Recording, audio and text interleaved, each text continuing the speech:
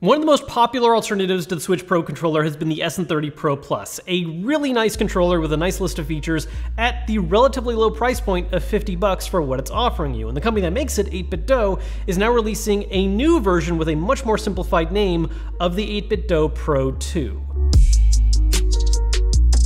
Now, if you already own an SN30 Pro Plus, or you've at least looked into it before, you'll probably notice that the Pro 2 looks very similar. In fact, I actually have the Pro Plus in the same color design, and yeah, pretty freaking close. Honestly, as far as the physical design goes, these are pretty much 90% the same, but what I want to go over are the differences in features that do set it apart from the SN30 Pro Plus, and seeing whether or not those features are enough to change your mind about grabbing one if you didn't grab a Pro Plus before or on the fence about it, and I think even more importantly, if you already did grab a Pro Plus, is it worth dropping another $50 to upgrade to this one?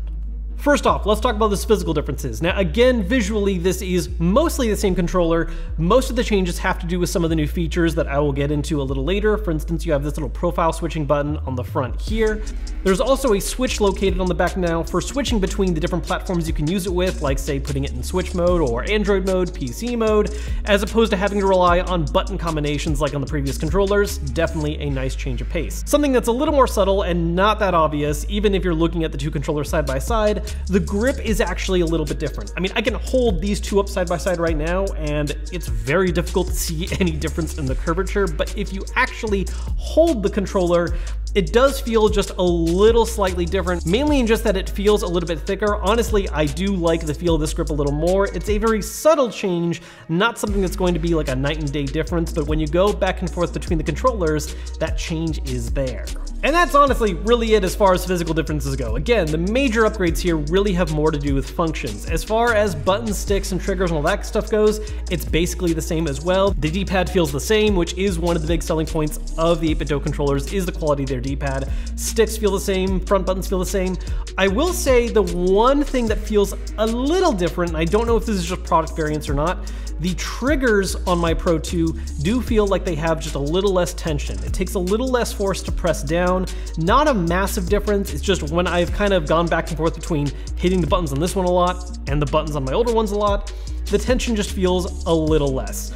Kind of like with the grip situation, it's not such a night and day difference that I think you're going to notice it right off the bat, but if you have both controllers on hand and go back and forth, you're going to feel that very light difference. So let's talk what's new about the feature list. Again, they got rid of having to swap modes by doing button combinations on the front and replacing it with the switch on the back, which, while it isn't necessarily a new function, is certainly something that's a lot more simplistic that I personally really like.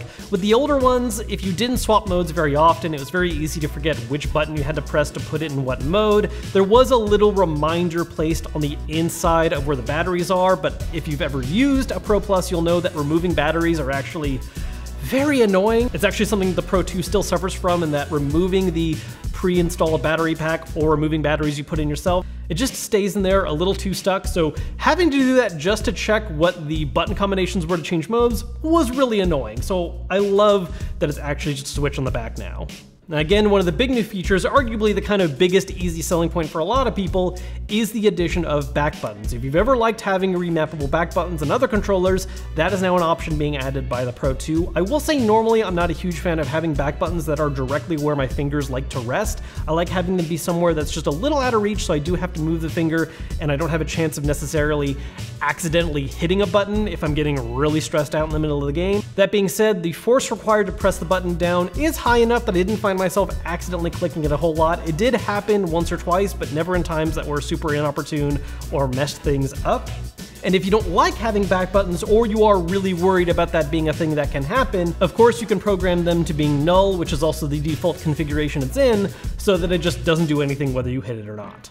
This also plays a role in one of the other new features of the controller that's nice to have: multiple onboard profiles. The Pro Plus gave you the ability to customize the profile of the controller through an app on your PC, so you could do things like change stick sensitivity, remap buttons, program macros, all that good kind of stuff. But if you ever wanted to change those settings, you'd have to rehook it up and change it all over again. With the Pro 2, you can now save 3 different onboard profiles you can swap between, so if you want to have certain macros installed or certain remappable buttons ready to go, you can have those on one profile, switch it over when you want to change to different stick settings, so on and so forth. And this is actually, I think, one of the kind of sleeper hit big changes about this controller is the new remapping software. Again, before on the Pro Plus, everything was handled on a PC, and if you wanted to change anything, you had to take your controller and hook it up. Now, everything is handled through an app that is available on iOS and Android, and I think one of the most compelling things about it is the fact that you can actually use the app customization software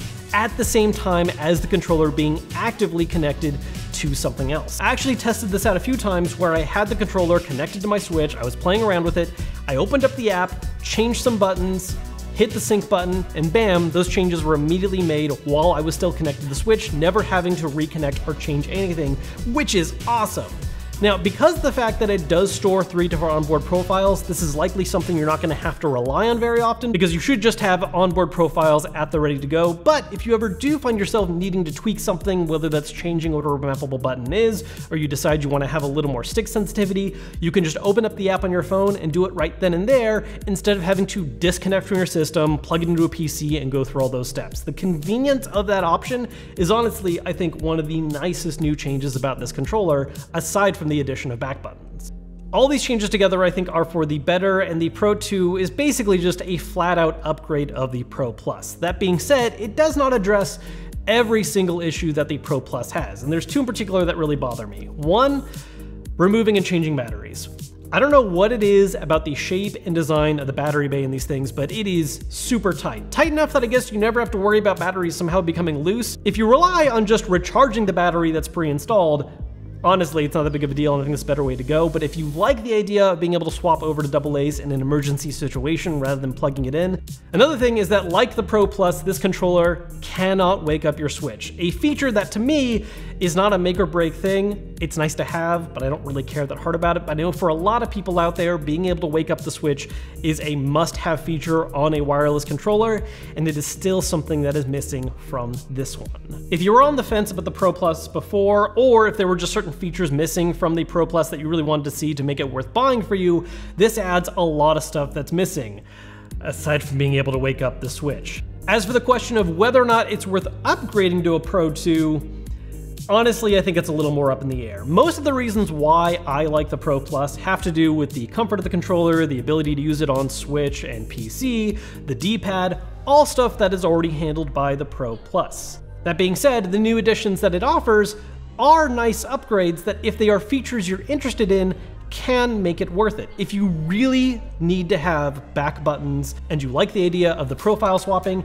I do think it can be worth upgrading and paying the $50 to get a new controller all over again. Or you don't really see yourself grabbing them, I don't think it's a necessary upgrade. I think this pushes it more and more in the category of something worth buying if you didn't invest in one already, but if you already have a Pro Plus, this is not a night and day difference. It really just comes down to whether or not those handful of new features are things that you've been waiting to see. For those of you that don't have a Pro Plus though, a lot of the sales pitch here is very much the same for what I pushed about the Pro Plus in the past. For what you get in terms of features and quality at the price point it is, this is a fantastic controller.